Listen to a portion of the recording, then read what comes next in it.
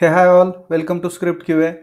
Okay, so in previous sessions we have seen like different loops, right? As well, we have seen the inner for loop, or we can say the nested for loop, right? So now this is a time to do some practice or do some program on loops, right? So first we are printing some patterns. Okay, then I will give some other examples as well. Okay, so first we will start with the triangle program. Okay, so now if you see on screen, okay, so there is one pattern program I have drawn. Okay, so if you see, this is the pattern which I want to draw. So basically this pattern is called as the left triangle, okay, star pattern program. Left triangle star pattern program. Okay, so now before starting with the coding, what I need to do, I need few inputs, right? So for example, how many rows available in this particular pattern? Okay, so let's say I will create one row and I will say number of row, right? So number of row. So I have created row and my rows are increasing. On first row, I'll say this is the first row, second row, third row, fourth row and fifth row. Okay, now if you see, on each row I'm having some star drawn, right? So on first row, how many stars I have drawn? So let's say there is one star. There is one star.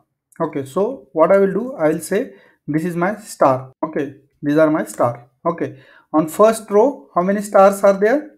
There is one star. Okay, in second row, how many stars are there? So this is my second row, and on second row, how many stars are there?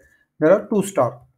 Okay, now if I go to the third row, okay, and third row, how many stars are there?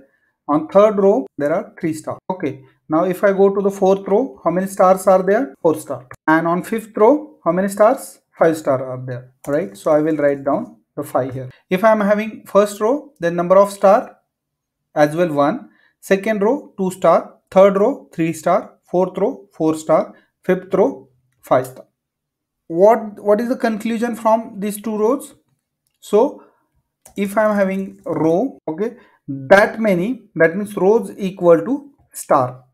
Okay, if I am having one row, then one star, second row, then two star, third row 3 star. Okay, so I can say number of row equal to star, number of row equal to star. Okay, so let's move on Eclipse. On Eclipse I have created uh, one class already here. Okay, now if you see rows and star. Okay, so to control the row I will create one for loop, and to control the star I will create second for loop. Okay, so first for loop I will create to control the row. Okay, so I will move to the Eclipse and I will create one for loop. I'll say for, okay, int I is equal to 1, I less than or equal to 5, and I plus plus.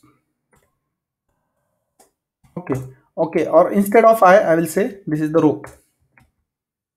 Instead of I will say this is the row, where I'll just change the variable name row. Okay, so this is the row. Okay, because this particular for loop I'm using to control the row. Okay, now if I'm on first row, then I have to print the one star. If I'm having second row, then I have to print the two star. All right, so first row first star, second row 2 star, third row 3 star, fourth row 5 star, fourth row 4 star, and fifth row 5 star. Alright. To achieve this, I will add one more for loop, and I will say this particular for loop is for the star. So I will say int star equals to, let's say it will start from the 1, star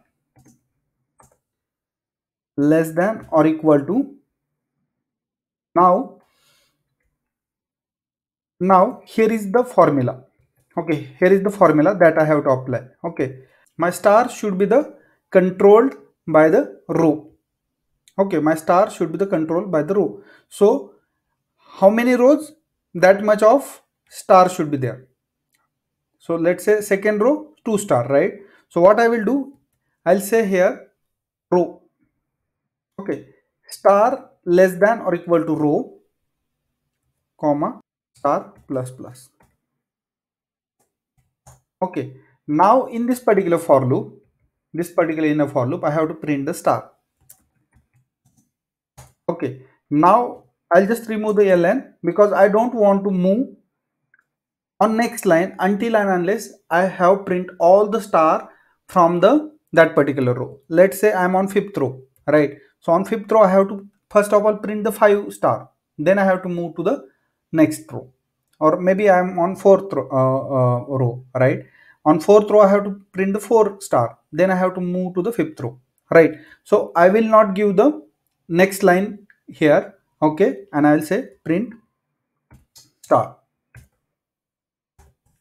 Okay, now once I have printed all the star, okay, then I have to move to the next line. Okay, for that I will say system dot out dot println.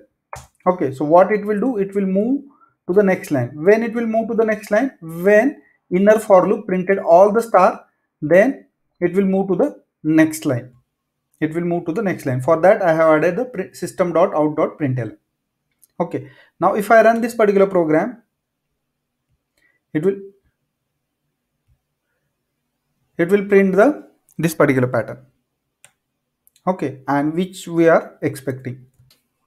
Okay, now it is always printing the 5 row. So instead of giving hard coded, what I will do, I'll say int row number equals to 5. Okay, and this row number I'll pass here, so that row number will not be hard coded. Okay, if some instance if I want to do the same pattern for, let's say, 10 rows, right? So I'll change only value from here, number of rows. Okay, and if I run this, it will print the same pattern for the 10 rows. If you see, same pattern is printed for the 10 row. I'll just increase it so that you can see. Okay, if you see, the same pattern is printed for the 10 row. Okay, so this is how you can print any star program. Okay, I will take a couple of more example in upcoming session. Okay, so that's it for this particular video. Thank you for watching the video. Please do like and subscribe our channel so that you will get the notification of upcoming videos.